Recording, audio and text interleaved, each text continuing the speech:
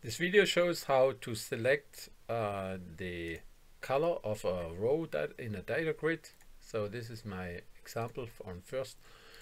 When I select a row here and take the cursor to an input field, then the cursor will be lost and it's not visible where the row is.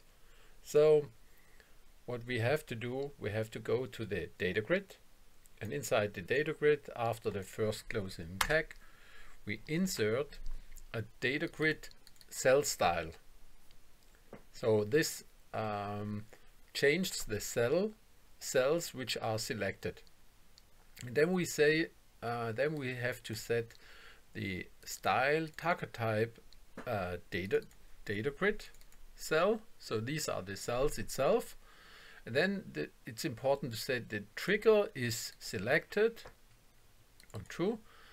And now the most important stuff is we need setter property background and foreground to the dynamic resource of the Windows computer. So this is system colors